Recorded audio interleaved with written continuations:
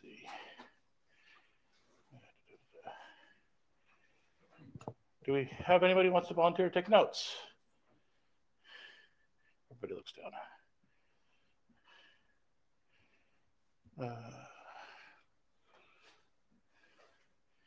I see you all over there.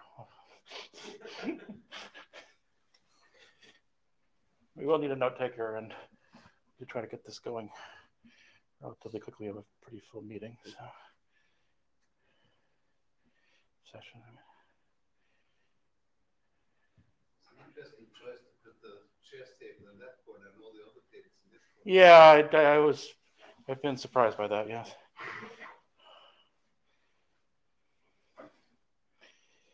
Okay.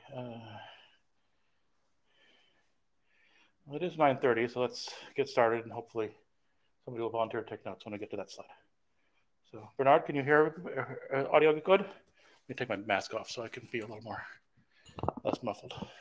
Yeah, we're good. Good. All right, so welcome to AVTCORE, IETF118, meeting tips. If you're in the room, please sign into either the light client or the full client. If you sign into the full client, please turn off your audio and video. Also, audio playback if you're in the room, otherwise we'll get echo, which is unfortunate. Remote participants, please make sure your audio and video off unless you're speaking. And use of a headset is recommended. Remote meeting tips. I think the UI has changed slightly, but these are still roughly accurate. Raise your hand to join the queue if you want to speak. You will need to enable your audio manually. You can also enable your video, but that's separate from audio. Video is encouraged but not required. Here are some links if you have the PDF. If you don't have the PDF, whatever. Agenda and notes. We still need a note taker before we can get started. So would somebody please volunteer to take notes?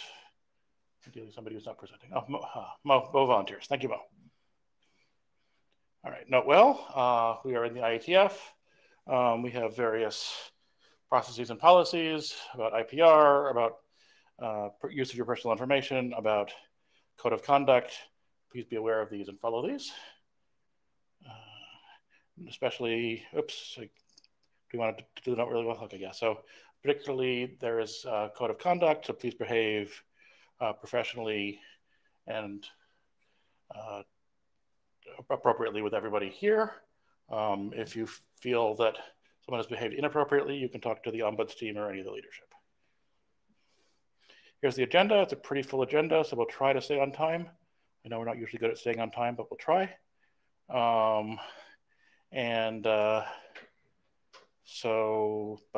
Let's just get through the preliminaries first. Yeah, my suggestion is that we actually use the timer tool for this meeting because I think we're going to be extremely tight. Yeah. Do you want to run the timer or do you want me to run the timer? How about if you run it? Okay, sounds good. Okay, so draft status, various things published. VP9 is still in misref on... What's the misref? Misref is LRR, which is a misref on frameworking. So okay. Skip is in AD follow-up. We'll be discussing that a bit today. Frameworking, I think Mo didn't realize there was one more revised ID needed, which I think is just the boilerplate. Yeah, the BCP 14 stuff is wrong. Yeah, I think actually the draft is older than the current boilerplate, which is what happened. It's fine. It's just I would rather we fix it than the editor than make the editor fix a BCP problem. Okay, fair. So okay, Mo nods, so good. And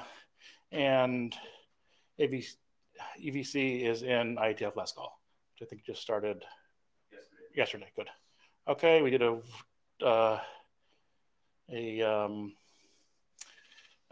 WG's last LC on B3C, and we've adopted a number of drafts, which we will, I think, be talking about all of these today, or most of these. Most of these, at least. All right. Okay, we have some errata. Do we want to pull up what these actually are, or? Yeah, probably. Let me see if, well, I can't do that from here because it's a PDF. Right. How do you want to do this? Let's see. Sorry, say again, Murray? I can do these now for you if you want, if you go through them. Yeah, we just need to pull up what they are. So let's see. Let's see. I could just Google it, I guess.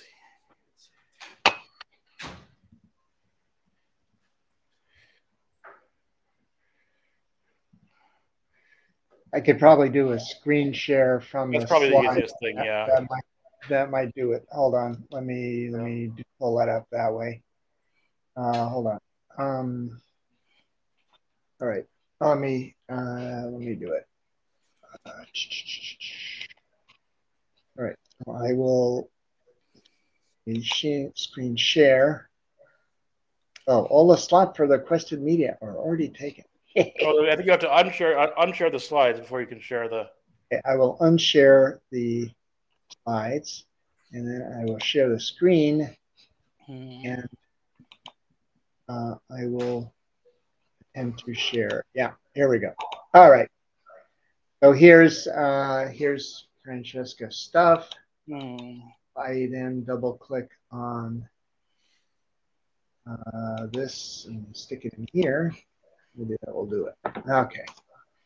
No, we're still seeing the slides. I think you only shared the tab. Oh no, here we are. Here we are. Good. Okay. Maybe make it a little bigger. Can I make it a little bigger? Make the window smaller. Okay, make the window. Yeah. No, actually, I can see it. I think I can see it here. I just can't see it on my screen. Okay. All right. Okay. So, yeah, that one's pretty. That one's pretty clear. Yes, definitely. Yes. Okay. Good. So basically for hold on. For this one, for EID 4873, the note should reflect that we agree with Francesca. It should be verified. Yep. It's verified. And, Murray does it. Murray is doing it live. Very cool. Okay, and then we will. This is EID 4938.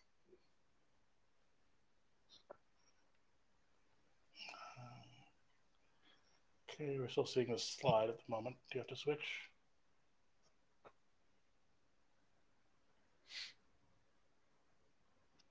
But are we still see the slide, not the mail message? Oh, it's not coming up? Yeah. Oh, weird. It hasn't. Oh, because it came up in the other window. Hold on. If I do this, it should come back. Okay, hold on. Now it should show up. Now you see it, right? Yes. Okay. Okay. Okay. Oh, this is actually cryptography, so we have to pay attention to this. All right.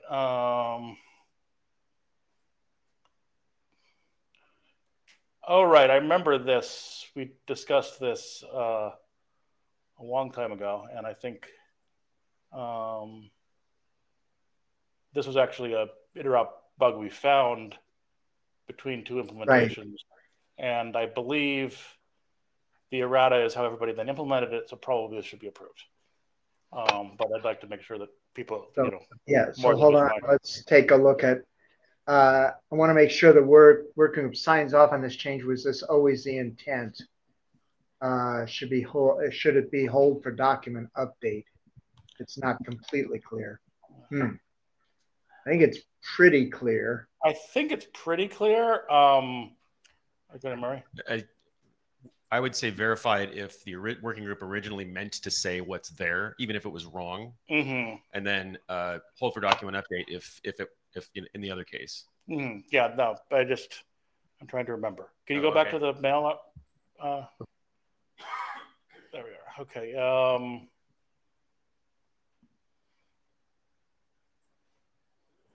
I mean, I'm comfortable with either status here, given what the request is. It's not clear to me which one it should be, and both of them have basically the same effect.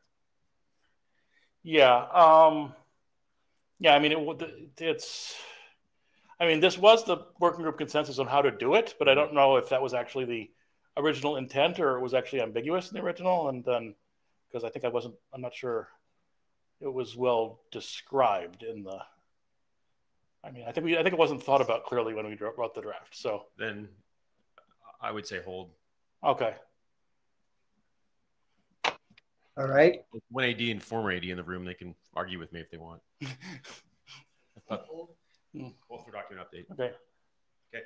And then the last one. 6752. So let's look at that one. I would prefer to verify. Well, because it actually is affecting durability, and so it actually would get into the, if you use the new tool, you would see the right things, and you would miss it. If the working group got it wrong, but that was the consensus of what to say, then verified is the right thing. If the working group got it right, like this reflects consensus, even if consensus was a bad idea, then it's hold. Yeah, but if it's, I'm not sure consensus was ever, I think it was not thought about clearly. yes. So, okay, fine. It's necessary for interoperability. Yeah. All right. What is this? This is just somebody said frame when they meant field because people aren't thinking about interleave video. What's the number? Right. Which one is this again? This is 67. Yeah.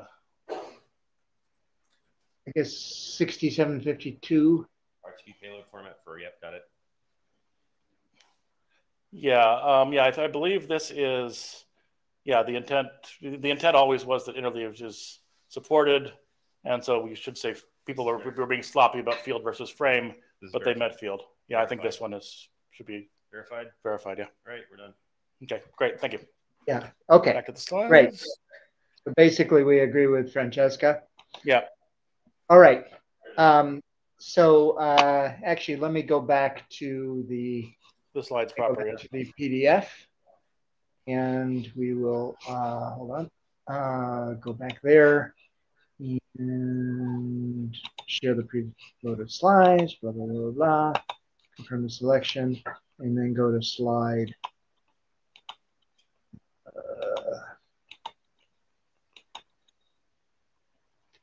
Okay. Yeah. So now back to the old registry question. And I don't know if Harold is in the room because I know Magnus is in the room, which is good. Harold is over there, yeah. Okay, excellent. So basically, this is the issue with the RTP payload type registry, which is missing a bunch of video codecs, maybe other stuff. The MIME type registry is more complete. And I guess Harold is tracking this in the Media Man working group. So we want to get a rough sense of what to do.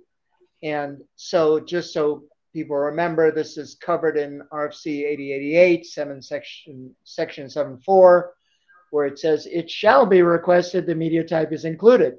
But the shall was not for IANA, it was for the authors.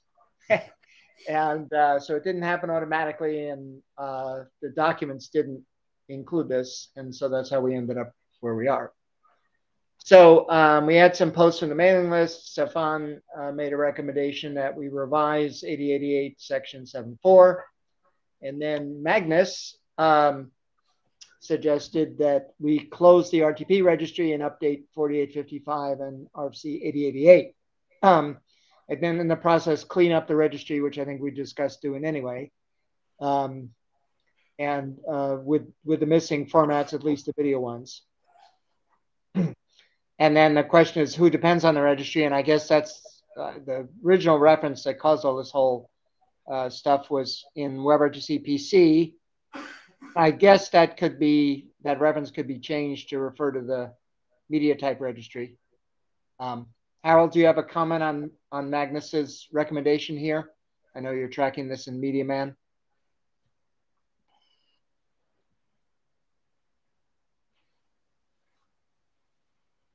So I'm afraid that Harald Alvestrand speaking. I'm afraid that we actually forgot to put it on the agenda at the Media Man meeting. So the Media Man group doesn't have an opinion yet. Well, how about you? Personally, I think that closing the registry is reasonable. Somewhere we ought to preserve the information that this media type is useful for RTP or not. But having two registries was obviously a dumb idea. Magnus Westland. So, I mean, this information is actually captured in each registration that supports RTP usage. So there are information in the registry entries for the media types registry for which supports RTP. At least for all of the after 3,000 or so, the first, to say 1890 payload formats that's in the original profile might be not have that information. We didn't fix that in 1890 BIS. Don't remember. Need to check. Okay. Can you take a working item to check this? And I presume we just need a short document to say close the registry. Can I ask you to take that, Magnus? Since you made the operant suggestion, that's your punishment is to. Yeah. All right. Magnus is going to write a short document closing this registry.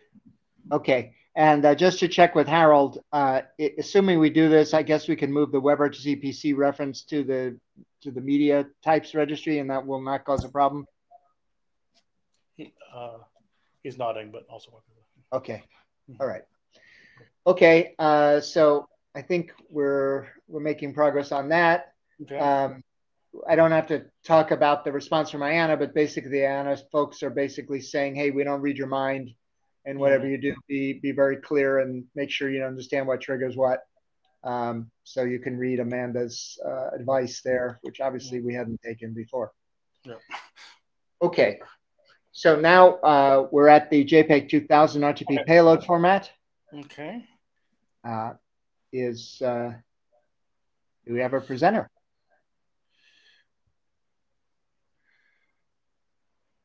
Do we have a presenter?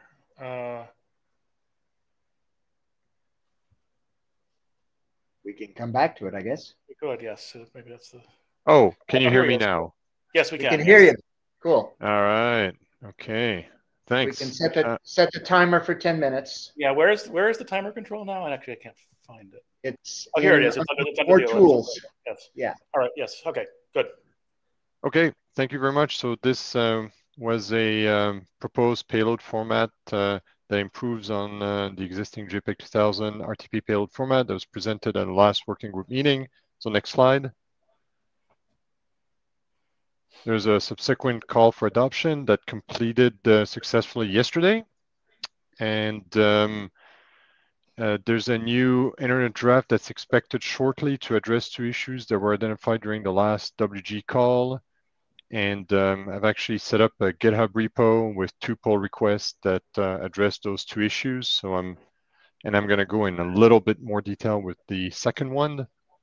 The first one is pretty trivial. It's just updating the figures to kind of be more consistent with other RTP payload formats. But not least, also there was a demonstration of an FPGA implementation that uses the RTP payload format just recently at an industry event. Packet captures are available if folks want to play with it. All right, so next up, so one of the issues that was raised at the last working group meeting, and I had the chance to dig a little bit more deeper into it. So the proposed payload format has a field, header field, that contains a timestamp on every single packet in the same time base as the standard timestamp in the RTP header.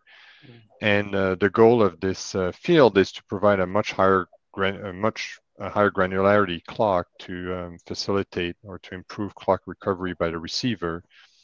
And it was pointed out during the last working group meeting that there's an RFC 5450 that also discusses an offset, a timestamp for every single packet. And so, but it looks to me like both PT stamp in this proposed payload format and RFC 5450 address kind of really different issues. So 5450 is a very generic mechanism to provide offset, a temporal offset when the transmission time of a packet is significantly different from the presentation time of its payload. And that's really typically in the case, for instance, of interframe codecs. So when there's frame reordering, or when you do retransmission, or large variation in video frame sizes. And as a result, because it's a kind of a generic mechanism, it's a pretty big payload, the timestamp.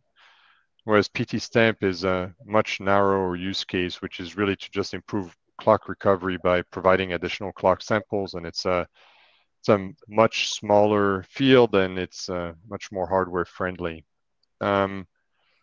So anyway, so I think after doing this research, and so my proposal is to add informative text to this J2K SCL payload format to kind of indicate that 5450 exists for those folks that do want to handle large differences between transmission time, nominal transmission time, and actual transmission time, and separately there's PT stamp for improved clock recovery. Anyway, so I don't want to go over time. This is all in the GitHub. So for folks that want to comment, please use the reflector or go directly on the GitHub and provide your feedback. Thank you. Okay, great. Yes, and please submit your document with a new working group name. Exactly, that's right. So I plan, unless I hear otherwise, maybe at the end of next week, I'll issue a new ID with resolving those two issues and with the new name. Thank you very much. Thank you. Great. Okay, we're now going to talk about the RTP payload format for skip, and we can reset the timer to 10 minutes. Yep. Dan or Mike? Hello. Can you hear me? Yep. Okay. Let's see here. Yeah, we published draft version 6 just before the last interim meeting on September 19th. Updated the abstract, added a key point section up front, included a link to the old public version of Skip 210. We were reluctant to give that out before, but sort of bit the bullet to provide that link because the reviewers kept asking for it, and we kind of capitulated to let them have it. So it's now in the document. We also added some STP examples for prioritized codecs in there. Fortunately, we received no comments back from the ICSG regarding version 6. What we're doing now for version 7 is, again, we're providing additional text updates to the abstract. We'll probably get rid of the key point sections we added before, since now most information is in the abstract. And again, waiting for additional feedback from the skip working group, as well as others in the AVTCORE group before we publish. And then basically next slide. Again, at the skip working group meeting we had a couple weeks ago in Warsaw, management expressed concern about why this effort's really been kind of stalled for the last, basically since January. Not much has really happened with the ICSG at this point, so we're kind of trying to figure out, hopefully we can get whatever last updates we have with version 7 to make everybody happy to move things forward, because people are trying to, both the US government and NATO are kind of need this document to proceed in order for the next generation of skip products that are being proposed. So it's kind of basically where we are at this point. So I wanted to just go over what I think we can do to make 07 hopefully the last draft here, because I think 07 is a lot better in that it kind of addresses some of the fundamental misconceptions.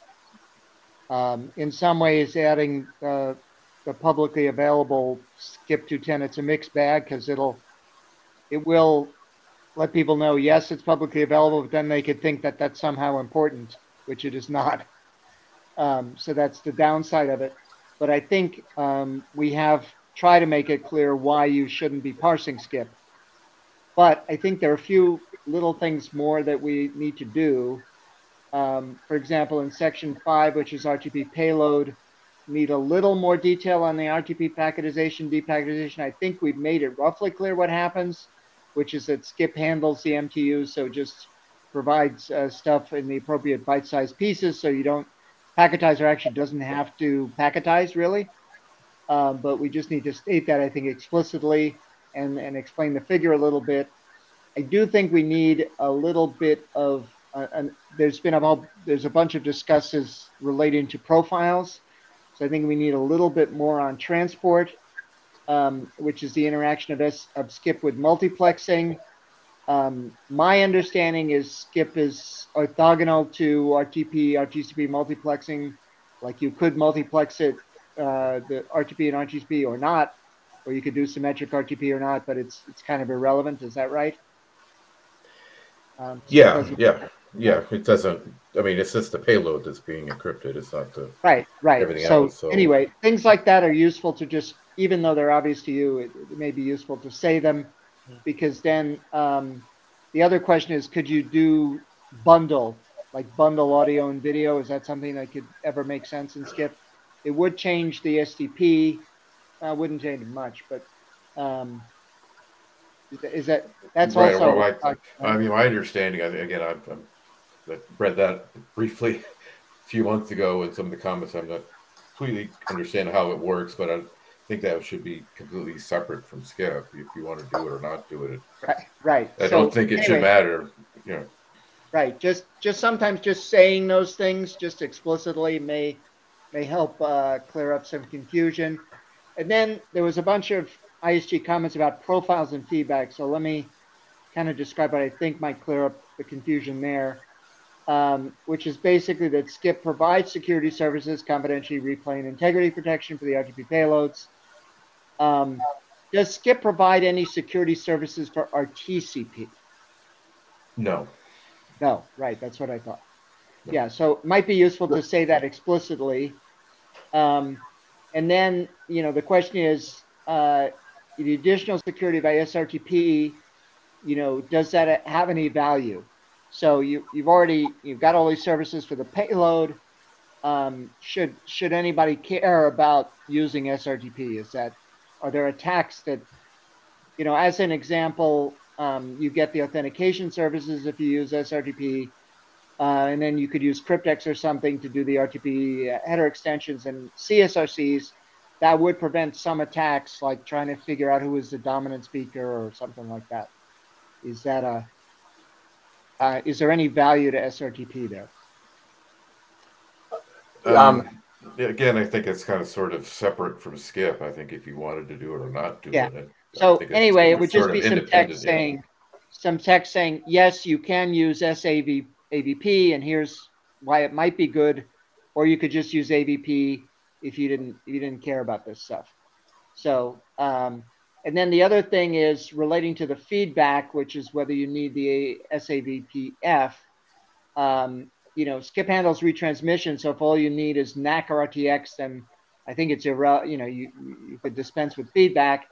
But then the question is, what about other stuff? Like if you're doing skip video, would you care about PLI, FAR, or RPSI? So would you need the feedback? Is there an implementations? Do people dispense with feedback? I'm not quite sure what those PLI, FAR but like are. Say we're doing skip in a video conference and you lost a picture. Mm-hmm. So the skip RTX it's trying to recover stuff, but for some reason it can't recover a packet in a frame. What happens? Does the communication terminate or something? No. You'll just, I mean, for audio, typically, if you lose a packet, then you may. Yeah, for audio, you just skip it. For video, you skip a packet. For video, at this point, it's more likely the same thing. You'll just you lose it and move on and get the next one. So. Yeah, but it won't be decodable. Would you? No, I mean you'll lose cryptographic synchronization for a brief amount of time before it can be reestablished. And then what happens? Once it's reestablished, then you'll be able to get back into start decrypting all the packets again. So. Yeah, but I'm just my question is, yes, you'll be able to decrypt, but will you be able to decode?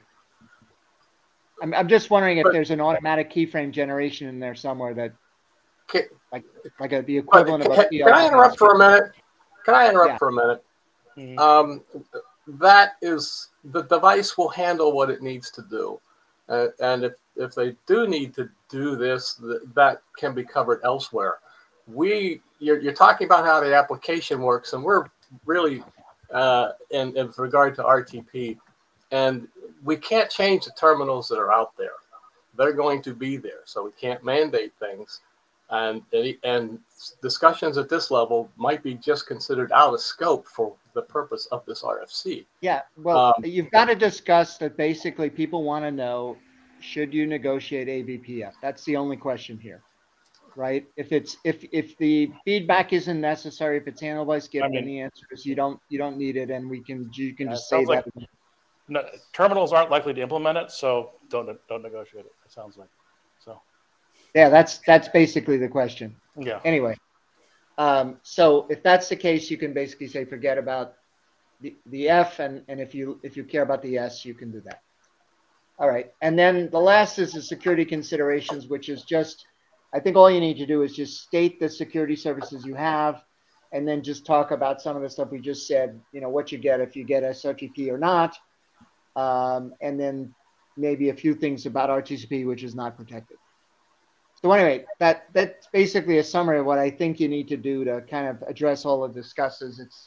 It shouldn't be a lot of work, maybe an hour or so just writing this stuff down. I think you understand what all the answers are, and then that'll take care of all the discusses, if that makes sense. Is it appropriate to use the words that I mean, you're bringing up things that I've seen in comments, but were never considered as part of this. We consider them to be out of scope for what this document is trying to do. Yeah. See, what you're dealing with, though, is you've got an RTP payload document. The ISG is looking at RFC 8088, looking for the stuff that's supposed to be in that document. It isn't there. So that's why you've had these discussions, and that's why these discussions will remain until you actually do. I mean, there's stuff like, I don't think any of the things we've just talked about are particularly important. They're just text in there that just checks the boxes for an RFC 88. Basically, just make sure to mention, no, this is not important, and this is why. Right. That's basically what we're saying, is a whole bunch of things about why this doesn't matter, or, but clarifying it so the box gets checked. And will we be expecting to see more of these now that more people might be looking at 210? Well, that's I am a little bit apprehensive about this, but hopefully we put in enough language about why it's irrelevant that they can look at it and go, oh, now I understand from the document why I shouldn't act on this. It's like, yes, I have this information, and no, you should not parse anything using that information. We have Zahed.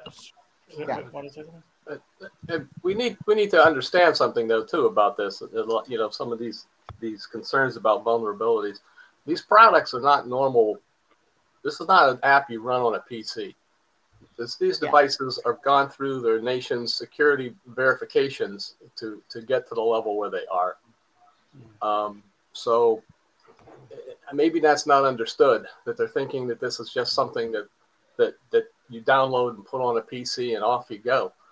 You can do that, but you're not going to be doing the things at the level that what this is meant to do. We have a comment from the floor. Zahed. Hi, this is Jahed. I'm one of the AD that has discusses on this, and a lot of things that we're discussing here. Actually, that was the reason for having the discussion, to know what are the things. So when we are basically looking at an to be RFC, or a draft coming to us, or at least to me, is basically whether I understand what is written there. I understand there's a lot of things that, well, this is already in the device and all these things, but this is not about what is already in the device. This is about the RTP payload format as we understand. And I'm reading the draft saying hey, you have not been talking about this. This is some of the things you cannot really keep unattended, saying this is up to my interpretation. Because I was actually looking for whether I could understand like there is a AVPF that's not maybe needed at all here, or RTCP is not really the big thing here. But as the RTP payload framework, documenting those things, why those parts are not needed, and why, and make it clear for the leaders, whoever implementing this one, is really important. So that's why, that's what we are talking about, because this is, so try to understand, like this is about the clarity on the RFC that we're publishing also. Yeah. So as a question, if we do the things that we've suggested here, will that help you? That would help me, yes. Okay, thank you. Okay. Yeah, I don't think this is a lot of work. You know, it's just like spending an hour just writing this stuff down. I think we know what all the answers are. It just will help the clarity. So not a huge deal. Shouldn't be, anyway. All right. All right, thank you. Great. Bernard, you'll follow up with the authors to make sure that all gets done for you? Yes. Great. I'm okay. All right. All right, so now we're at RTP over quick, and we should set the timer for 15 minutes. Oh, 15 minutes, sorry. Athos or Spencer? What just happened here? Yeah. For the notes in the last, the authors agreed to add the suggested security and profile considerations. Yeah.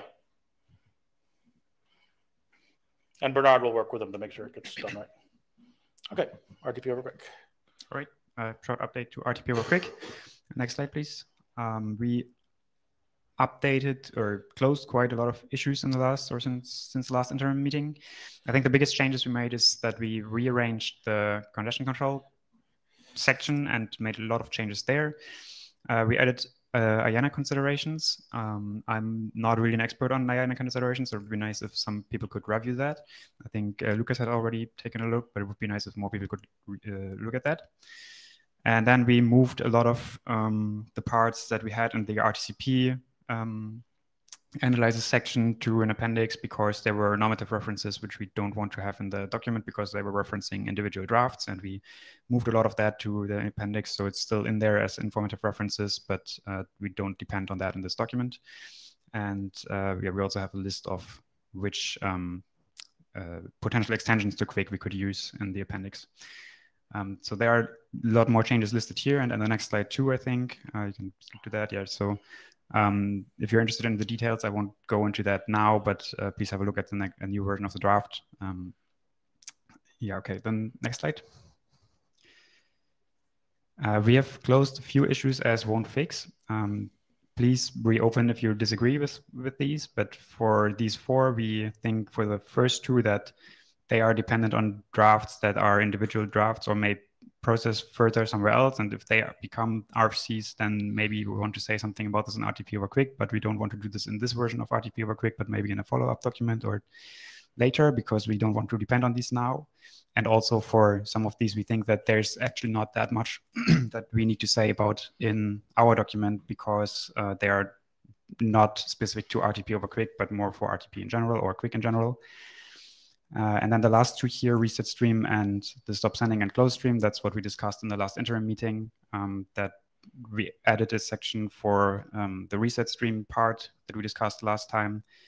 And yeah, then I think the decision from the last interim meeting was that we don't need to do anything about stop sending and close stream. Next slide. There are 2 more issues that are currently labeled as probably won't fix. The first one is interaction with ICE. We kept this open because there is still work going on in the quick NAT traversal draft, and last time we had the peer-to-peer quick draft here. If there will be something to say about this in our document, then we can still do this at a later point, but we wanted to wait what's going to happen with these drafts first.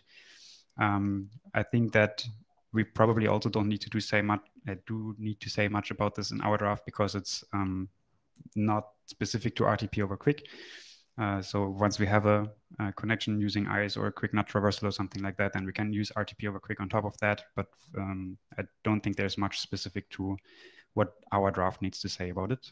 Maybe some signaling, but our draft also doesn't handle signaling because we have moved that to another individual draft a long time ago. So if we need to say something about signaling, then that can happen in the signaling draft. And multipath, there's still the issue with that. We added some considerations for multipath in the motivation already, but we don't have specific things to say about multipath in our document except for the motivational part. And I think multipath is going on or moving on in the quick working group. If there's anything to say about this in our document at a later point, then we can still add that, but I don't think, again, that we need to say much about it except for the motivation. Next slide. So then we have 4 issues which we would like to discuss or ask for review today. These are these 4. I will go into detail in the next slide. So next slide, please. For 84, we would like to add some more detail about how to do congestion control when we are sharing one quick connection with RTP and some other non-RTP data streams. We added the multiplexing part. I think last year we discussed that a lot, how to multiplex different data streams with RTP and RTCP, and one requirement was that we make this possible. But we don't have a lot of detail about how to handle congestion control in this case. I think one thing we say in the document is that one option is, of course, to use different connections, and you have different congestion controllers for both. But it would, of course, be nice to have one connection. And since we have this multiplexing, but we didn't have a protocol that could actually be multiplexed with RTP on the same quick connection, we wrote these 2 toy protocol drafts down there. The first one is just a simple mapping of data channels to quick, and the second one explains how this could be multiplexed with RTP over the same connection.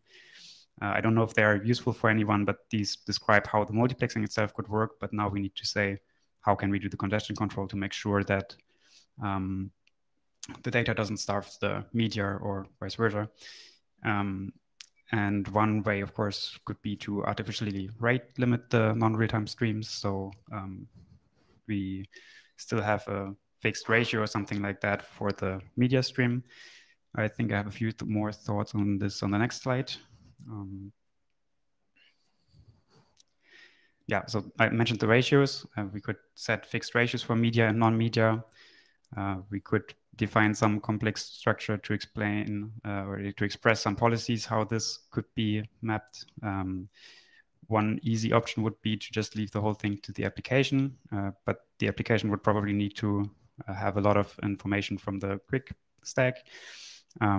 If it can have this information, for example, if it knows what how much data is queued within the quick stack and how much congestion window or how large the congestion window is, then it may figure out how much data or how much real time it can send at any moment. If the application keeps the quick buffers low anyway, then this could be quite instant actions. It would allow to adjust at like the decision how much data or media to send at any point. But it would probably become a new API question of what do we need to expose to the application so that the application can actually make this decision. Spencer. Yeah, thank you. I just wanted to say that I was able to attend about the first 20 minutes of CCWG yesterday, and I'm thinking that we really don't have a huge amount of guidance that we would be able to say on more than do the right thing on this topic. Just based on discussion right at the beginning of CCWG yesterday. So I just wanted to provide that as input. Thank you all. Right, thank you. Queue's empty, I guess. Yeah. Okay, so yeah, if you have any input on this, that would be great if you could let us know or put it in the issue here. The number is 84. Please comment there. Then the next issue is, I think, also congestion control. Yeah, this is about real-time congestion controllers and quick stacks. We have some guidance in our document that says it would be nice if the quick implementation could use a low latency congestion controller. We have references to Scream Data and GCC, and I know that Bernard already mentioned there's COPA and Quick in our GitHub issue, I think. I didn't add this to the slide because I only saw that later. So I don't know much about the COPA implementation in Quick, but it would be nice to have some information in the draft, I think, about what would be required to have these low latency implementations in Quick, and whether it makes sense to have the references to these algorithms in there. We know that there are timestamps required for some of them. And yeah, we wonder if there's anything else that our document needs to say about these algorithms and how usable they are in Quick. And then there's also L4S, which is already mentioned in the draft, but it requires some more cooperation from the network. Bernard? Yeah, both L4S and COPA have been implemented. L4S is in the Apple Quick implementation, and I don't know how available that is. But COPA is in the Meta Move Fast implementation of Quick. And I believe that's also been used in some of the mock demos. Spencer may know more. So anyway, both of those are available. I don't know that anybody's experimented with RTP over Quick with any of those two things, but we do have two low latency implementations available. I don't know. All right, so if anyone has experience with this, it would be nice if you could also comment in the issue or now so that we can add any information that is helpful to the draft. I don't see who's next on the Randall. queue.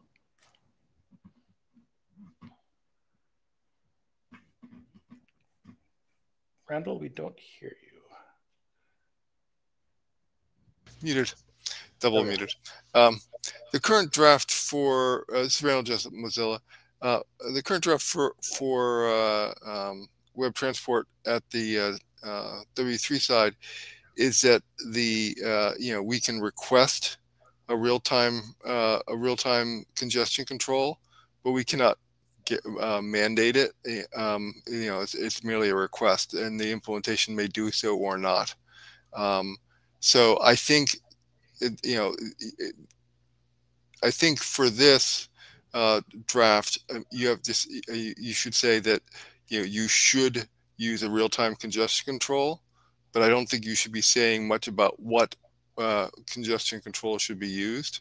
You may perhaps you can give examples, but I don't think that you can do much more than that. Yeah, that's what the draft currently does. It references these three and says it would be nice if the quick implementation, the quick implementation should use one of these or any other low latency algorithm, but we don't require which one specifically.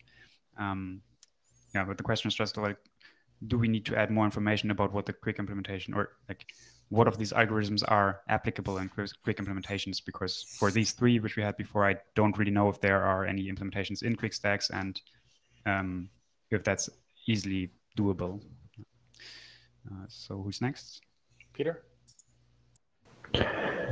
Another thing that might be useful to say in response to Randall's comment is to say you should implement, say, one of these timestamp extensions, because if you don't, then the remote side will be more limited in which algorithms it can implement. And I can also mention that I saw another implementation of COPA in a library for Quick called tquick. So another data point, I guess. But I believe that COPA does not require any timestamp extension. Peter, what was this tquick? Is that what language? In Rust. Oh, okay. It's on GitHub. All right, thanks. That's good to know. Jahed, yeah, I think, I mean, it's good that we're referencing all these three. We have been like talking like GCC. I don't know like what is in the draft and what is in the implementation. So this is it. Like I don't know. What I actually came up to say is, well, we need some consideration on the like rate adaptation part. I mean, we could also think like a Quick will do congestion control of its own, depending on whatever Quick implements, because we don't expect with RTP, this one, we don't expect like Quick to change a lot just to carry RTP, right? That's the spirit of this whole document. So, I mean, Quick can do its own condition control, build the back pressure, where we actually do pretty specific rate control depending like the need we have. And actually in RMCAT, we explored that part in this screen. So I know it works. Just so we might actually be in this draft focus more on the rate adaptation part, but not in the condition control. And telling the Quick stack should create some information back so that we can do the rate adaptation better, like even the back pressure or building up queue or whatnot, or even more specific condition control signaling back to the rate adaptation part to the application. So we could also do that. All right, thank you.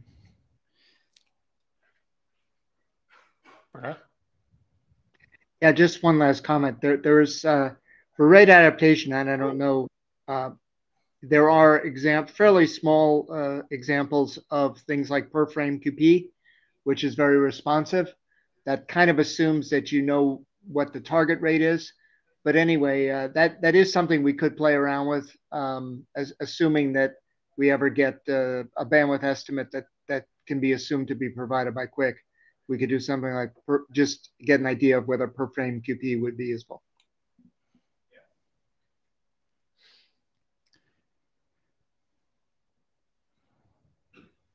Jörg? And we're close out of time here, so. Yeah, but not Jörg, or not just trying to understand what's being proposed here. We have been trying to stay clear of hand-waving suggestions that may or may not work because it's hard to come up with very concrete wording that would be of any good use.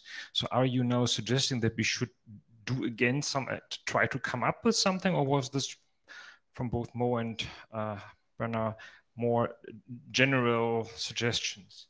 I'm trying to transform more like experiments. I don't think hardly any of this needs to be in the document. It's okay, more then just I'm good. Thank you. Just wanted to have playing with this stuff just because it's out there now, and you could just do experiments. That's all. Okay, that's what we are doing anyway. Then I'm happy. Thank you. Good.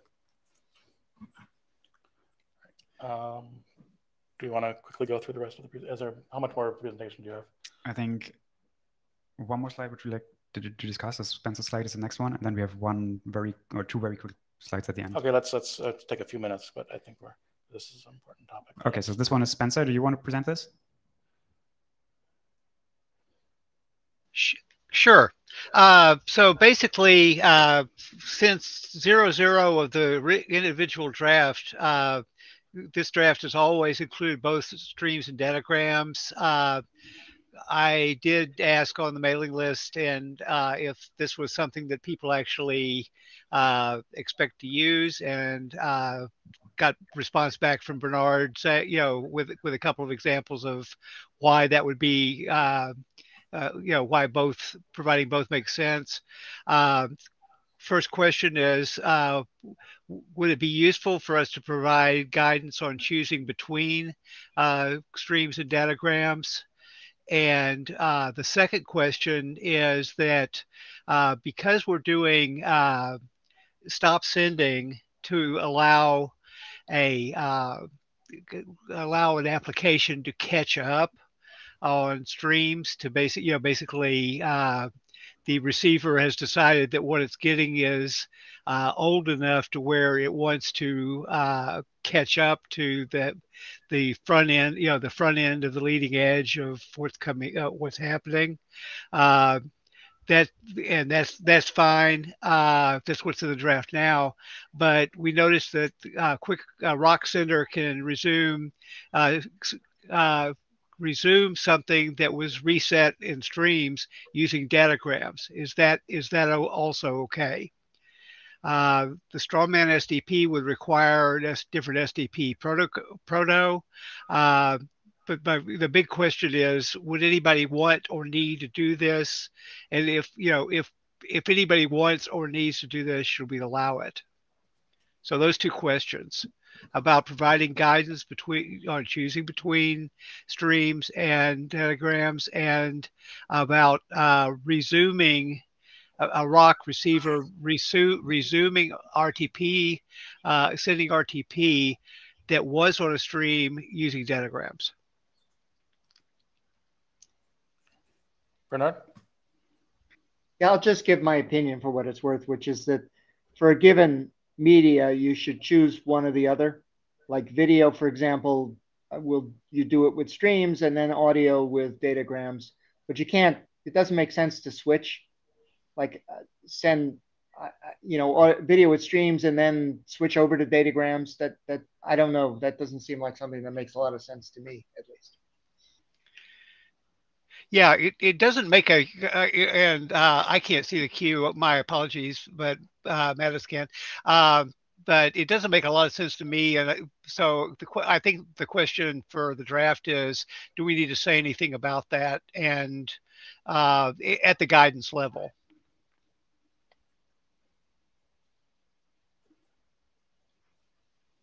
Yeah, I mean, I could see where it could get really confusing. Like I send a frame with a stream and then I start sending datagrams for pieces of it. Like, what would you do with that? Yeah. And I think we can make it work. The question is, would that ever be the right thing to do? So with datagrams, we really, actually, this is a good thing for us to write down too. With datagrams, my understanding is that we can't use anything like stop sending to catch up on streams because datagrams don't have streams. But so we can observe things like that. But just like I said, what guidance would be helpful to include in the spec, and what guidance would just be silly if we typed it.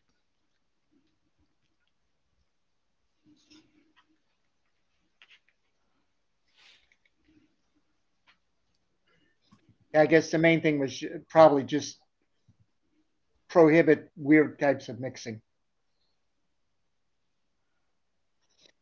And similarly for RTCP, right? Why would you mix streams and datagrams? Like if you chose, I want to send RTCP over datagrams, which seems most logical, just do that. Don't mix them up in weird ways. And Bernard, thank you for that. Thank you for that comment. I think what you just said was that that can be part of the guidance on choosing between streams and datagrams, which is it would be, don't plan on switching back and forth. That if you choose one because it made sense, the other one is probably going to make less sense. Thank you for that. Well, yeah, Mosinati. I don't know how relevant it is here, but in mock, we're kind of struggling with something similar about should receivers be able to request their media in one format or the other, over some particular stream structuring or datagrams. And I think we kind of gravitated to the fact that we're going to let the senders send however they want to send and not allow receivers to dictate a preference or negotiate a preference. And so maybe something like that can be useful here. That decision was more motivated based on the fact that mock has fan out to many receivers, almost by default in most use cases, whereas maybe you're thinking a lot more of one-to-one interactive scenarios here. But it does seem like the same kind of principle could apply, that you let the sender, you can negotiate both up front, and then you can let the sender decide whenever it thinks it needs to send a datagram or a stream. It should have the freedom to do so and not under any receiver restriction or preference. Mo, does it ever make sense to you to send both? Like send video Yes. as a combination of datagram? Oh, okay. Yes. You think Yeah, there's yes. an error? For exactly your scenario, Bernard, video over streams and audio over datagrams, or even core video over streams, but disposable B frames over datagrams also, okay. in addition to the audio. But that's I think easier to do as a sender optimization rather than a negotiated receiver preference or anything like that. Peter?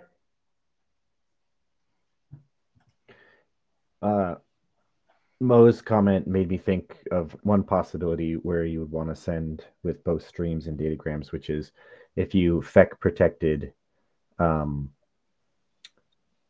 some video, but not other video. So you may choose to use FEC above datagrams to do the video on some, and then non-FEC video would use streams. It's just something that popped in my head. So possible scenario. I do agree with Mo in general that letting the sender do whatever it wants is better than making some constraints about what it can and can't do, because then your implementation on the sender is going to be more difficult, because you could do some things one time and other things another time. Okay, thank you. So yeah, then this one very quick. I mentioned the RTCP analysis earlier, which we moved to later in the document. It would be really nice if some expert could review this too. We will review this again too, but it would be nice if people with more experience could look at it as well. Next slide. And then we have these 5 more open issues, which we didn't discuss today, but we're going to work on next. I think most of them are quite clear what's to do there. And we are planning to have pull requests for them or merge pull requests for them for our next version until the next interim meeting. And I think that's it. Cool. All right, great. Okay, so I'll hopefully try to catch us up a little bit talking about the HEVC profile for WebRTC. Little bit of an implementation update. We now have work underway in Chromium and Safari. There's tracking bugs for each of these, and they're each making progress. Basically, they're getting STP negotiation is in for the base profile and level, and the RTP payload format is in there. We'll talk a little bit more about some of the issues with RPSI implementation, and the HEVC encoder and decoder is already in Safari. A couple of issues in Chromium and Edge with that, but hopefully that will get working in the next couple of months. And then bugs as usual. So anyway, progress being made, and hopefully at some point we'll have something working that people can play with. So in terms of issues and PRs, we now have a working group draft and 3 issues I wanted to talk about and just get some working group feedback on. TX mode, the PACI stuff that we talked about last time, and then a little bit more about RPSI. Okay, so we talked last at the interim about TX mode, and here is the proposed text. And basically, I think we agreed that the default would be to not include the parameter in STP and default to SRST. The only question is, what would you do with MRST and MRMT? We're saying it's optional to support this. And if you don't support it, don't include it in the SDP. So presumably, I don't think any of the implementations in progress are planning on supporting MRST and MRMT. So you'd never see that in an offer, and presumably you shouldn't answer back with that. Any objections to this proposed resolution? Okay. So then next one was for the PACI packet. Basically here, this is payload type 50. It's used to provide the temporal scalability control info, like the TID, stuff like that. And then the thing is, in WebRTC, we negotiate RTP header extensions that provide similar info, like the dependency descriptor or generic frame descriptor. So the question was what we do when we have both. And the proposed text here is basically to say that if you've negotiated the use of these RTP header extensions that provide CSCI, don't send it in the PACI extension. And then if you get it in the PACI extension, you just ignore it. And if you don't negotiate the RTP header, then you would use PACI and obviously pay attention to it. But this is a proposal for handling the PACI. Any objections to that? Okay. So last one is RPSI. This one's a little bit interesting. We won't try to totally hash it out. But we discussed previously that it is recommended in RFC 8834 to support RPSI, defined in RFC 7798, Section 83, how to do it.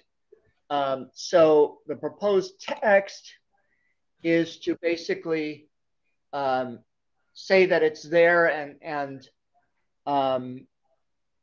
first of all, recognize in 778 98 that it's only used as a reference picture selection request, not as positive acknowledgement. So say that, and then say it should be generated if you detect lack of synchronization. These are basically suggestions that Stefan made, and the potential is that you send RPSI but only get essentially a refresh back, an IDR. If so, you don't send RPSI because even though it negotiated it isn't really capable. So this is the suggested text here. We did get a little bit of feedback that asked what it meant to say must act on the message and should change the reference picture. That was a comment from Philip Eliasson of Google Stockholm. And he was wondering, does it make sense to figure out whether the sender doesn't support RPSI based on it sending an IDR instead of the RPSI? I don't know if anybody has an opinion on that.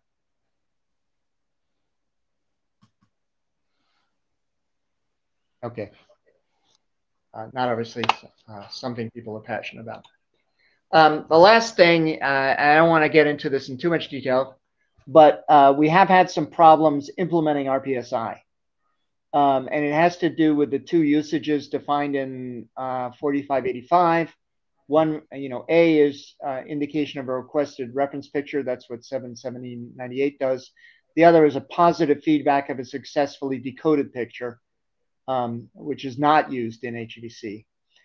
So the problem is that LiveWebRTC was assuming usage B, and essentially the way it worked at one point was that it would forward the RPSI to the encoder.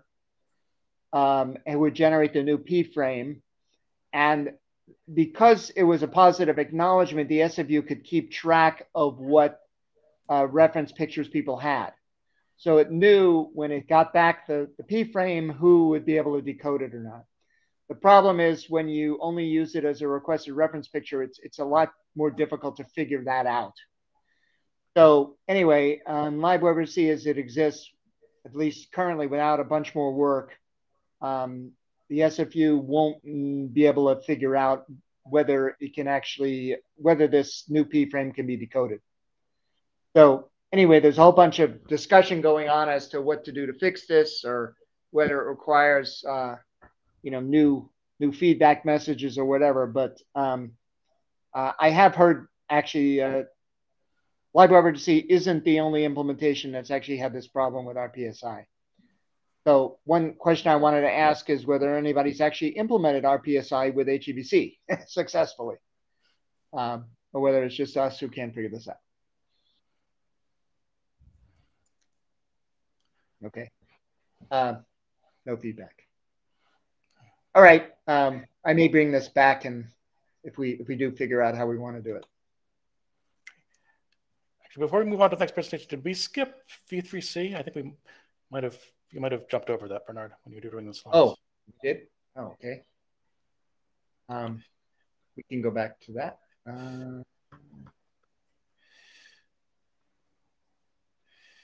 I think it may be later. No, it was. I think it was supposed to be earlier. Oh, okay. You say VDC? V3. Oh, there it this is. one. V3C. Okay. All right. Yeah. Yeah, that's what I thought. Yeah. So let's. Okay, we can set the timer for 10 minutes. And yep. Is Lori here? Yep, I'm here. Can you hear me? Yes. All right, perfect. Thanks for coming back for me. And yeah, this is another opportunity to save some time. Let's jump right in. So the last call was issued, and the deadline was yesterday. I saw 4 votes in support and no votes against. I don't know how the practice is from this on. What happens next? Yeah, so if we've done working group last call, you said there's 3 open issues. We should resolve those. They don't seem like any of them seem like they should be. Those doesn't look like, at least as you list them here, that any of them should require a new working group last call. They all seem pretty editorial. Oh yes, they definitely are. Yeah, and so at that point we need to, I think, pick a document shepherd and go to, request or submit it to the IESG. So. Yeah, I'm a shepherd for EVC and for Skip, so I'm kind of both of which. So I don't know if you have the shepherd. Well, I mean, so as Stefan mentioned at the last meeting, the shepherds don't have to be the chairs. So yeah, that's also true. If we can find another victim. Yeah, and Stefan volunteered to be the shepherd for something, so maybe we could ask him if he's willing to do this. Maybe we can ask him. Okay, great. We should put that in the notes. Yeah, or we'll find somebody. Yeah.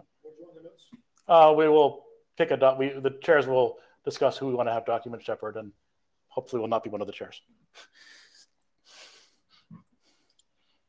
Okay, well, thank you. All right, very good. Thank you. Saving us time. And I guess now on to S-Frame. Peter. All right, can you hear me okay? Yes. I'll just wait for the slide to show up. Did we have 10 minutes for this too? I think I'll have to, let me not start your timer until we actually get to your slides. Yes, there we are. All right, there we are. All right, since the last meeting, the document has been adopted and I submitted it with this morning, the name change. Yes. Yeah. So next slide. Next steps. I think the primary thing is to have more eyeballs on it. So please go read it. It's short, so it shouldn't take long. I assume not many people have looked at it because I haven't gotten much feedback. I know after a quick look, Bernard fixed my ASCII art, so I can make a new version with better ASCII art, but I do think we need more eyeballs on it. Then my next question for everybody is, or I guess, should I pause and ask, who would like to read it? Or is that Harold? You have a question?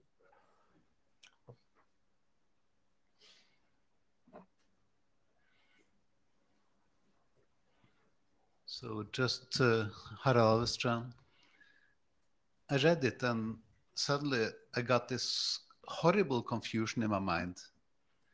I mean, the purpose of S-Frame is so that you can do end-to-end encryption, which means the packets pass over multiple hops, right? Mm-hmm. But the payload type that we have now put in the first byte of the payload is negotiated hop by hop. So does that mean that relays are supposed to change the payload types when they relay the packets? Is that outside the end-to-end encryption? If so, I guess they have to. But. I mean, if they have to, that's important to call out in the document, because it means that you have relays modifying payload, which means that relays can only relay S-Frame if they understand S-Frame. I'm nervous. Magnus Westlund. Yeah, I think it's an unfortunate consequence for all that uses normal like offer answer like negotiation, where you don't set it. You need to, if you would have a negotiation style of setting all the configuration equal to all nodes, you wouldn't have to rewrite it. But for current WebRTC, SIP usage, etc., I think you have no choice than to rewrite it. Or orchestrate your offer answer in such a way that,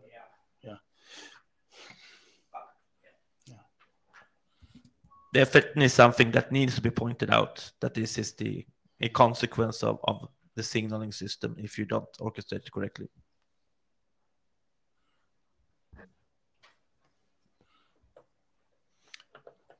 Mosinati, we had the same problem with PERC, and we introduced another payload type,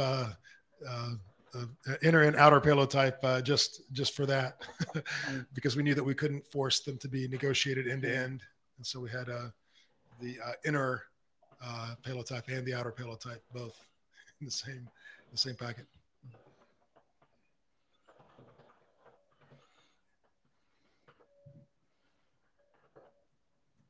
Okay, that's good feedback. I'll make an issue on the GitHub.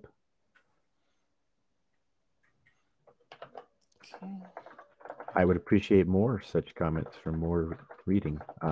I'm glad that you only came up with one such issue, Harold. I'm glad you read it. Thank you.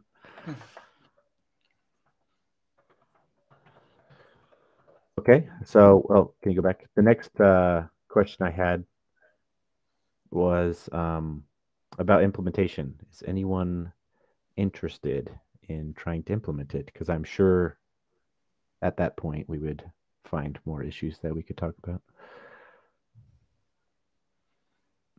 Or does the working group feel like that is an important thing to do before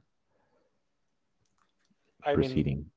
I think having an implementation of this to make sure it works would be a good thing.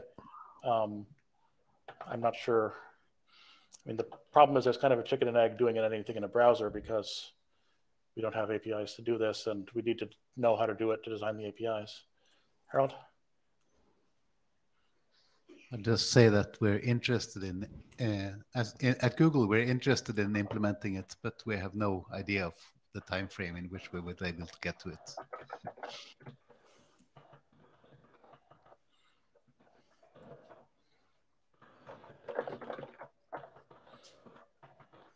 Well, it might be useful just to have a discussion among potential implementers, even if they don't not ready to actually do it.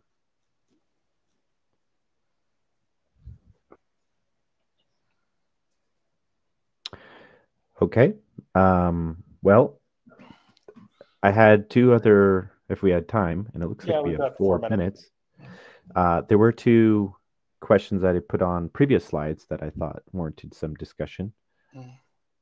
They're perhaps not as challenging as the one Harold brought up, but both basically have a size simplicity trade-off. So the first one is whether the whether the header extensions get copied from the inner codex value to the outer, so the broken up packet, for each of the broken up packets, or in which case it duplicates data, or not.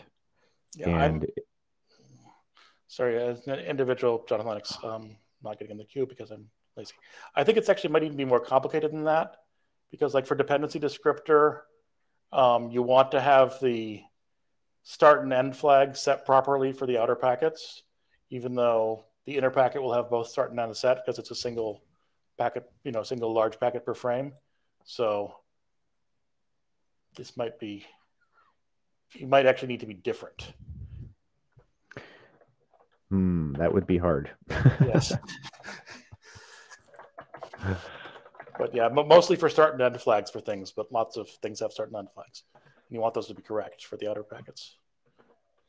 Mosinati, you have a similar problem here again as payload types, because the header extensions are also negotiated hop by hop in STP. And so you're going to have potentially different header extension IDs that have to get remapped to be meaningful to the endpoint, to the end-to-end endpoints. So whatever solution you pick for a payload type, you may have to mirror for the header extension remappings. Well, those are slightly different because they're not within the encrypted portion.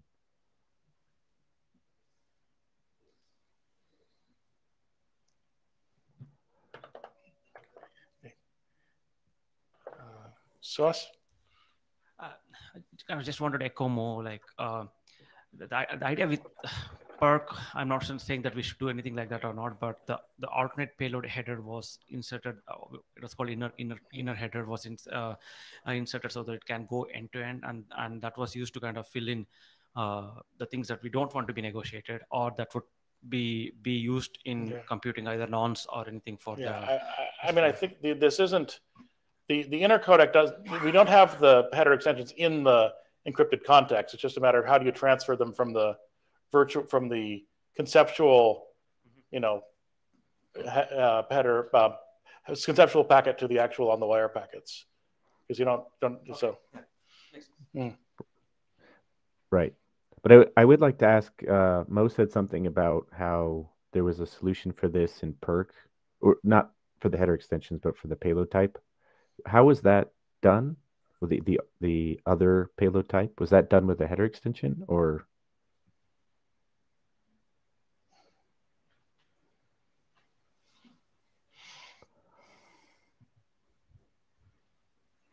Mozene, sorry, it's been several years. I hope this is not too rusty, but I think we flip-flopped back and forth several times between header extensions and payload headers, and I think we arrived on header extensions at the end. So there was a header extension for the OHB, I think, or something like that, the outer header block or something, yeah. And it was a header extension that then defined things that were different from the original packet, so that you knew that this packet originated with these other RTP fields, RTP header fields, instead of what's in the current RTP header. Gotcha. Okay, well, include that info in the GitHub issue. That'll make. Looks like I'm out of time. Thanks for all the feedback. And just the other thing, the S-frame core document is in working group last call and the S-frame group. So please, people, if you're interested in this, please review that to make sure it's right and does the right thing for what we're trying to do here. All right, visual volumetric. Thank you, Mr. Chair. Can you hear me? Yes. Yeah, thank you. So, so we published the new draft version of the viewport and region of interest dependent delivery of visual volumetric media on 25th of September. We majorly addressed the comments received in the earlier AVTCORE interim meeting. So I'll go through the updates in this current version. So the syntax and semantics of the spatial region and the viewport basically are aligned with the MPEG specifications, MPEG Part 5, the coded representation of the V3C data, and then also with the MPEG Part 10 and MPEG Part 7, which is basically the MPEG immersive media metadata specification.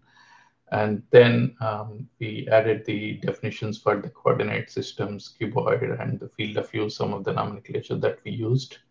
And then also we clarified in the draft that the origin point and the size of the spatial region are defined in terms of volumetric pixels, some of the comments that were received earlier. And also the 3D spatial region origin and size formats are defined. Basically, the anchor point is 32-bit signed integer, and the size is an unsigned integer. And all the 4-byte values, origin and sizes, are basically expressed in the big-endian format. And the other changes were basically on the viewport feedback control information, which is basically updated to align with the MPEG-I Part 5 specification. So it now represents presence of intrinsic and extrinsic camera parameters information in the FCI messages based on the flags that were defined.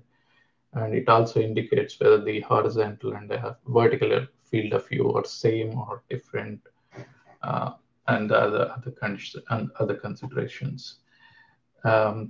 And then we added the security considerations and the IANA considerations to the draft.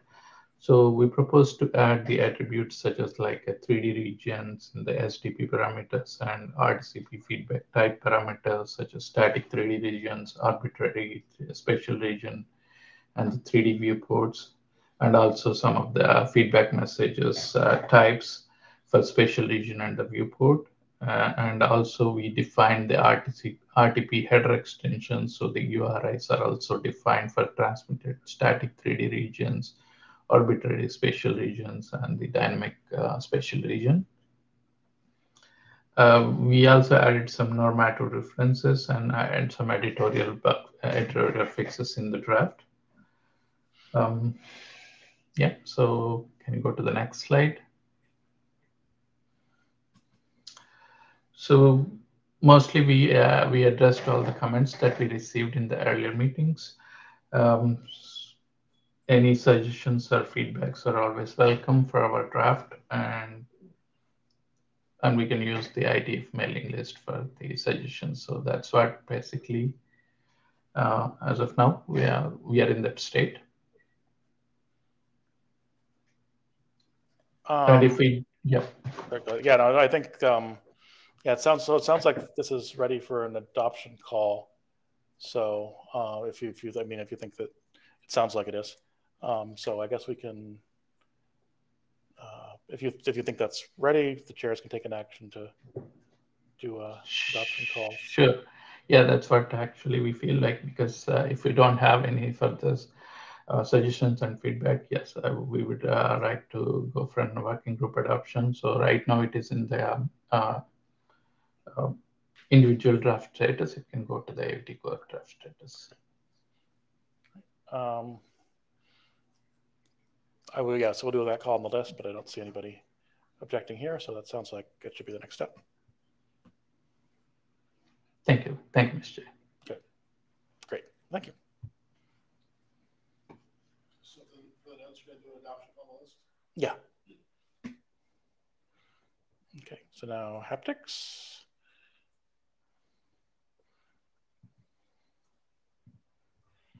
Can we reset the timer for 10 minutes? I'm doing that.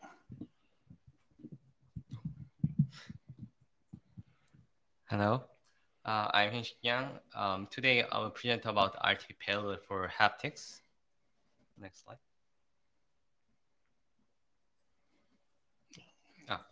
So, okay.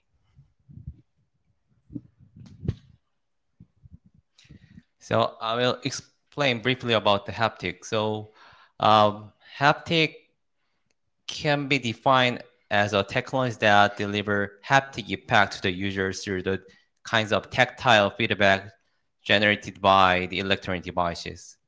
So vibro-tactile feedback and the force feedback are most common modality for haptic today.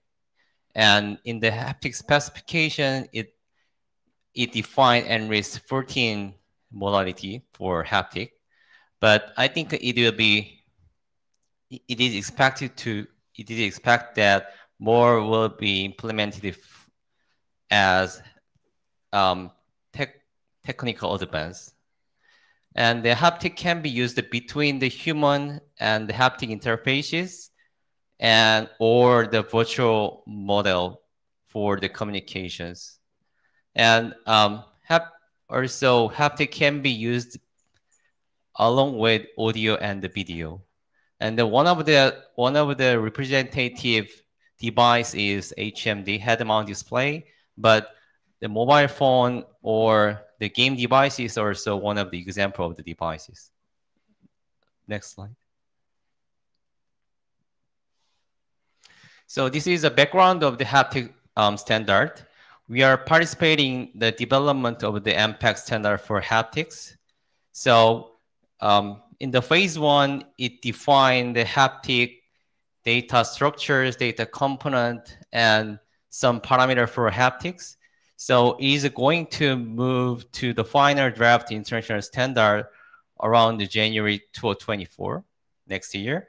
And the ISO standard will be completed by end of the next year. So, and then the haptic phase 2 or discussion of the haptic phase 2 also having started with a new topic such as haptic interaction, avatars, XR, and the scene descriptions. Next, please. So in the haptic specification, it defined MIHS. So MIHS unit are the unit of the streaming defined in MPEG haptic codec standard.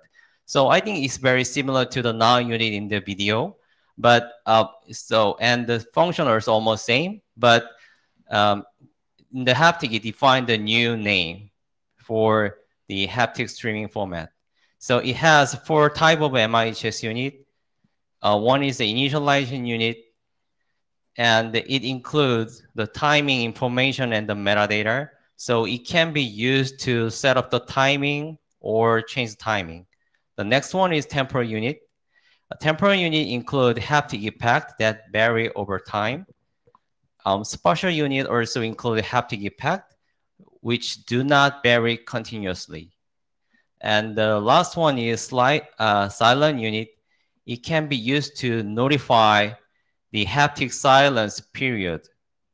So MIH has a 4 type, and the MIH has comprised MIH unit header and the multiple MIH packet. Next slide. So for the haptic, we define the 3 parameter, and then with that, we define the structure for the RT payload header. So first one is dependency, we call it D. D indicate whether the packet containing the RT payload is a sync packet or not. And the unit type is indicate the type of the packet containing the RT payload. And it also represents transmission methods such as aggregation or fragmentations. And the L means MIH layer. So MIH unit layer set by the standard based on application specific need. So based on that, sender or receiver can decide which packet should be managed more prioritized. Next slide. So this is an example of the SA parameter. I think the most of the thing is same, but we define the new soft type HMPG. It is defined by the haptic specification. And then other thing is almost same as the general SDP parameter. Next slide. Actually, I had one comment. Jonathan says an individual. I believe that this will also require registering the M equals haptics for the SDP registry as well. Yeah. Okay, great. The next slide, please. Yeah. So this draft is the first step to describe the RT payload format for haptic coding standard. And our reference software implementation is available for the encoder and the decoders. And we developed in-house implementation of the RT payload format for future interrupt testings. And so I think we are looking for people interested in the reviewing, implementing, or the participating in the draft. And then, like I mentioned before, the MPEG haptic coding standard is nearly completed. So we need to follow it and then adapt the draft if need be. And then to solve the problem to access the standard MPEG standard documents, so we can ask the MPEG to make some information available to the IETF members through the region statements.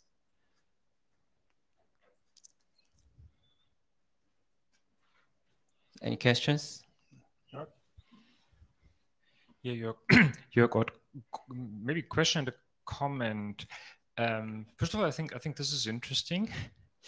It's nice to see that actually here. I'm curious. There's often many fora working on similar things, and gaming and the like have been around. So is MPEG the only entity that has been looking into these kind of content format specifications? I think so, because the rest is proprietary then by whatever Sony or PlayStations and or whoever. Yeah, you know, always the commercial industry and the standard cannot go to the same way, but like the IoT. So maybe I hope that MPEG specification will be a good standard for the industry too. Okay, thanks. Then just one comment. You had the synchronization bit in your header. Have you considered the fact of that you might be using the marker bit contained in the RTP header, which is usually a bit left out of practical usage in many formats? I'm just curious whether that could help you save some bits somewhere, but this is more a comment to think about rather than requiring any instant response. Okay, thank you. Thank you. Stefan? So to answer Jörg's question, I'm aware of at least one effort that's going on in IEEE. It's at a somewhat different, standardizing haptics. It's at a somewhat different level in the technology stack, though, than this MPEG thing. I believe there's also some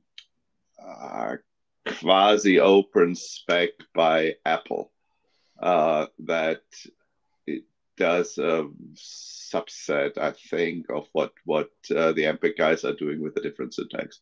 So it's not only MPEG which is doing that, but then again, the MPEG standards have some history of taking over certain technology fields, and I'm personally following this a little bit, and have colleagues who are following very closely, and they say it's probably the best technology that's currently out in development in this particular field. Thank you. Thank you. Harold? Harald Alstrand. As in the discussions in the MediaMan working group for registration of the haptics top-level type, we have had at least 4 different efforts of defining haptics type. The current draft only references ISO because that's believed to be the most stable reference. But we expect a number of vendor types to be registered once the registry is ready. Yeah, okay, I will consider it and Yeah. check it.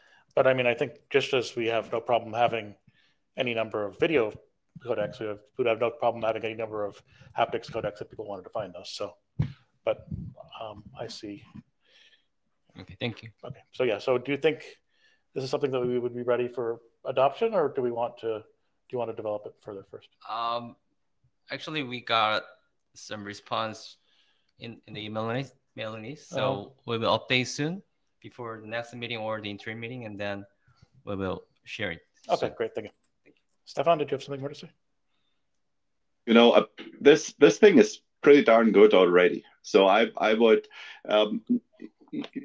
I don't think the 2 authors have a lot of experience on how the IETF works. Insofar, I would almost suggest let them update it and then make an adoption call.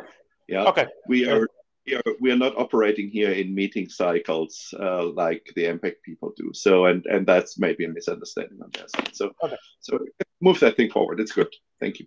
Sounds good. Thank you. All right, and geometry. Let me reset the timer.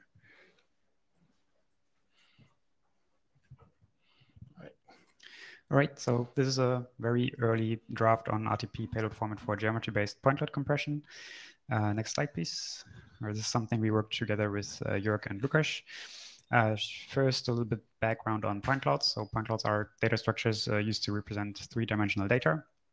They're basically a list of points in 3-dimensional space, and where each point in this list can be associated with attributes such as color or reflectance or something else, whatever you want to represent it or associate with these points. Point clouds can be acquired by LiDAR devices or radar or multiple camera setups, and can, for example, be used for representation of surroundings of a vehicle, or to make scans of objects for archival purposes or something like that. Next slide, please. So background on this codec. Earlier we have talked about V3C, I think, and this is a little bit different because V3C uses a little bit different technology to encode 3-dimensional data, and I think V3C is targeted at more dense geometries, whereas GVCC is targeted as more sparse point clouds, such as generated by LiDAR devices, for example, in vehicles. The codec itself encodes geometry data and attributes data as 2 separate parts. The geometry data is encoded first, and the attributes is then afterwards, and the decoding of attributes depends on the decoding of geometry data. The bit stream of the codec uses different types of data units. This could be parameter sets, general parameter sets, and parameter sets for geometry and attribute data separately. And then it has different types of data units for geometry data and attribute data, which we map to the payload format later independently. And then there's Annex B in the codec description that describes some type length value bitstream format, where it basically just has a type of the data unit and the length of the following data unit and then the value. We defined a very simple payload format. Next slide, please. For this, building on this type length value and coding, but only or kind of adapted it to the payload format. We used a very standard RTP header usage with the timestamp defined as the earliest sampling time of the point cloud frame. There could be different sampling times for different points in one frame, but since the GPCC specification uses the notion of point cloud frames, we also use this notion and say the earliest one of that is used as the timestamp. And for now, we say in the document that we must use the 90 kilohertz frame rate for that, or frequency for the timestamp. The payload header is then only 1 byte following the RTP header, and the payload header basically consists of 2 fields. One is the first one is the field describing whether this one is a single unit, an aggregation unit, or part of a fragmentation unit. And then for fragmentation units, whether it's the start or the end of it, or the middle part. And then the second type field in the payload header is the unit type of the data unit that's contained in that RTP packet. And then, since we don't need the length field from the type length value encoding for single and fragmentation units, we included the length field only for the aggregation unit following the 1 byte payload header to indicate the length of each following data unit in that packet. And then we have, for the next one, the following data unit in the same aggregation unit, again, payload header with the 1 byte and length field. All right, next slide, please. We defined some simple signaling for the first version, which includes a profile and level ID for the codec. And then we defined some parameters for signaling things like the resolution of the point cloud frame, or the point clouds to be transmitted, the coverage of the field, like which part of the environment is covered. For example, this could be defined as the field of view of a sensor. Then we have an anchor point defined in the signaling that describes like one anchor point in one stream of point clouds that could be used to relate multiple point clouds together. Then we have an orientation and position of the sensor, and then we can also signal the attributes that are associated with single points in the point cloud or in the stream of point cloud frames. Yeah, I think that's all for today. Magnus. So none of these are going to be time sensitive. That they will, time dynamic, I would say. They will change over time. Like the current, what you're saying is you're creating an RTP payload format for something where the view of a set of point clouds, the point cloud's position in space is not changing over time. Yes, for this one. We were also thinking about how to signal this in, like, if it changes over time. Like, we can't do this in SDP, I guess, but maybe something like header extensions or RTCP feedback to request some of these from the receiver side could be thought of in the future, I think, but that's not in the draft yet. Okay.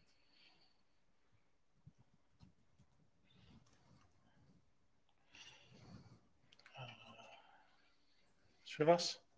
Yeah, just to add on that, actually, yeah, the frames do change over time. So we can either have a single frame of data for a point cloud, or it can be changing over time as well. The GPCC supports both of them. And we also have, like, part 18, the specification that talks about the carriage of geometry data, which supports both timed and non-timed data of the GPCC frames, coded GPCC frames. Thank you. Jonathan, so this is marked as a video codec? I mean, What is the top level? What is the MIME type you're using for this? I think the draft currently has application. Okay, application. All right. We discussed. Sorry. So we discussed this in our group. We were thinking about video or application. We settled for application for now. If there are good arguments for something else, then I think we can talk about that, of course.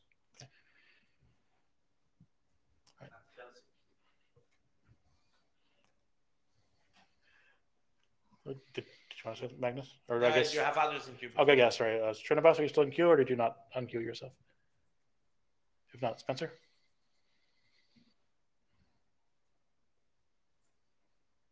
Sorry. Thank you. This was just my opportunity to ask people to take a look at what you've said and make sure that it was captured correctly in the notes. I've been helping with notes, but I mean, like multiple people were taking things and they're still taking notes, and there's still some questions. So that's just for the group for the entire session. Thank you. Right. Okay. So, Magnus Westland. Yeah, I mean, when it comes to the media type, that's an interesting, but I guess there are also similarities like motion JPEG and things like that. It's time sequence snapshots of the point cloud. So I guess video could work, but yeah, application, I guess, is so. Do we have any application/RTP formats already? I don't think. I mean, there's nothing. We had the proposals in that space, but I mean, I guess with game events was in there. Yeah. I think the earlier some of the other binary object-like things were, but yeah. I mean, yeah, I think that's changing. But it sounds like you have to think about how we're going to do this dynamic update if you actually rather treat it as a video with and get the encoding inside the payload format for each frame in when they are updated, etc. When the boundaries of it and coverage. Yep, true. Thanks. So, all right, is that? What do you think about the status of this? Does it need more work, or is this? It's an early draft. I think it definitely needs more work. Okay. So keep working on it. This is just FYI. Okay, great, cool. Awesome. All right, thanks. All right, thank you. And was that? I think that might have been everything. Yes. All right. Do we have any other business people want to mention? Yeah, I just thought we could just clarify what next steps we need to do based on all of the drafts we just went through. That's a good plan. Do you want to, let's see, how do I get to the note-taking tool now? Let's see. So I think one thing was to summarize the working group last call for the B3C, which just finished like 2 hours ago. So I will do that. Great. Action item to do that. I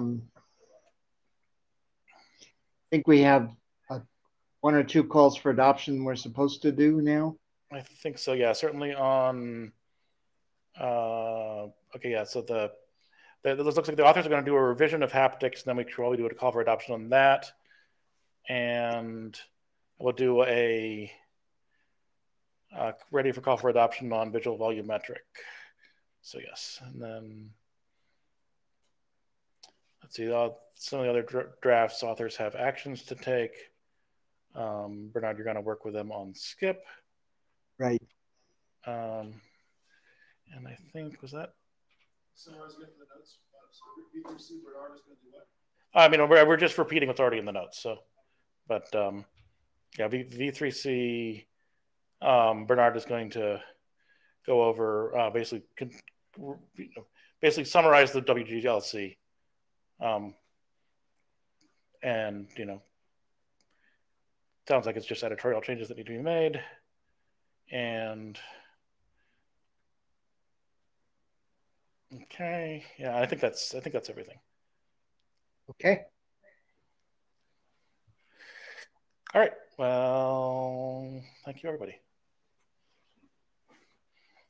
And we'll given we seem to have been having success having interims in this group, so we'll probably have one sometime before the next meeting. Bernard and I will talk about that. Yep. I guess probably after the holidays, January-ish, I'd suspect. Right. Okay. Yeah. Okay. We will talk about that and talk about it on the list. Thank you all. This was super helpful as usual. Okay. Thank you. Yeah, it's amazing we got through all of it on time. Thank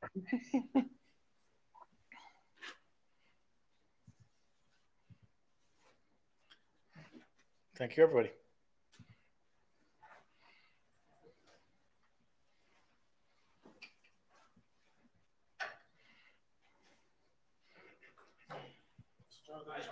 Just check the very last section.